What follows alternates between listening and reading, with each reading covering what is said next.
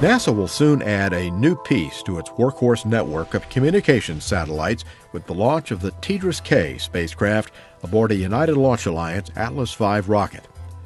TDRS is short for Tracking and Data Relay Satellite, and it continues to make a huge difference in the way astronauts and their spacecraft communicate with ground controllers.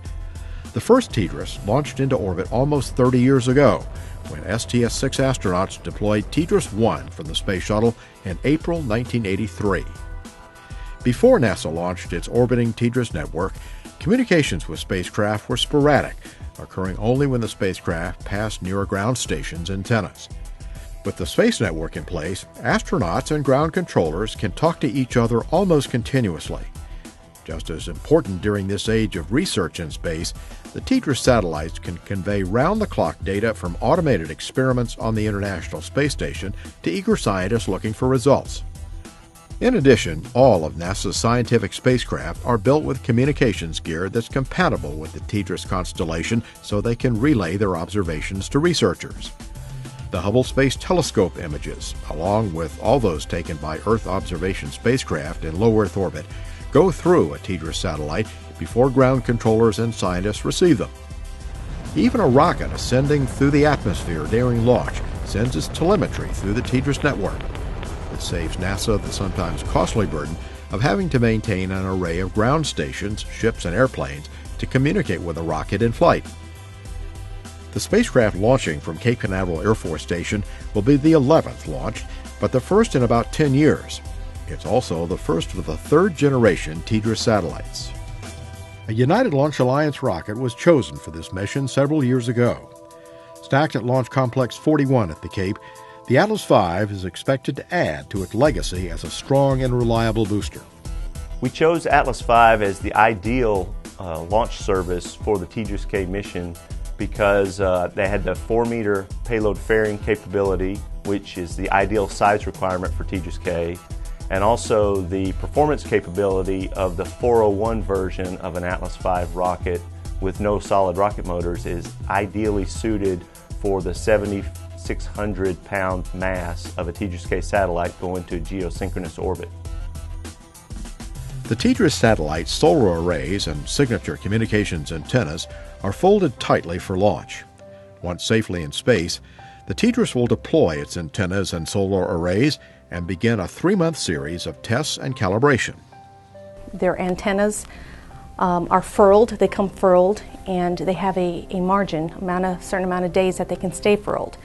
If they pass that margin, then the antenna, when they're deployed, they can actually have a degradation in space. And so it was really challenging trying to schedule the shipping of the spacecraft with the launch date that kept coming and changing. It was very dynamic. Engineers also tracked the rocket's progress closely and had to perform more analysis after an engine similar to that used on the Atlas V Centaur upper stage suffered an issue during a launch last year on a different rocket. The launch team does not expect a similar complication with the TDRS-K mission. Our engineers and analysts from Launch Services Program, working alongside United Launch Alliance's engineers, we've been methodically reviewing data and have been working very closely on flight clearance for the TDRS-K mission.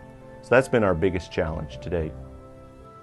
The spacecraft will operate high above the planet in an orbit whose speed matches the rotation of the Earth exactly, allowing the satellite to appear to hover over the planet. From there, it can look down on a vast portion of the planet and offer direct communication between the International Space Station, numerous NASA satellites orbiting Earth, and the ground stations. So all of the communication coming out of Space Station goes through the TDRS network and is downlinked to the Earth through TDRS satellites. So we're looking forward to add to that capability and continue a robust communications capability for NASA. Though they provide a critical element for modern life on Earth, communication satellites sometimes are overlooked when it comes to the importance of spacecraft. And I think a lot of people maybe take it for granted. They don't realize or understand how many communication satellites it takes and all the work that's involved in order to get and the progress that we make here on Earth with all the technology that we have out in space. Beyond its utility as a communications hub, The TDRS-K satellite, like all missions, makes a special place in the memory of the launch team sending it into orbit. Every mission's got its own uniqueness. I mean, they're all unique. Nothing is ever easy. Oh, when we're counting down to launch, I think is the most exciting. You know, going into the terminal count, coming out of that last hold is always the most exciting. That's where the anxiety builds, and you're just ready to go, and until it launches. That's the best part of the whole launch day.